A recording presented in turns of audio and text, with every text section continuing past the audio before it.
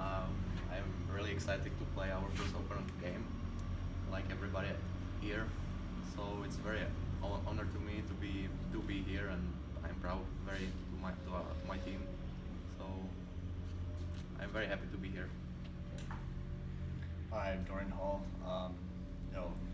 Just the group of guys we have here, we're all coming together as, I guess, one unit, being spending all the time together, on the ice, off the ice, extracurricular activities like going out for supper, doing team builders like movie night that we do.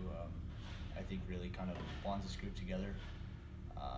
We have hard practices, hard-working practice, but in the long run that'll help us be able to roll over teams in the third period and be in extremely good shape going for the long haul.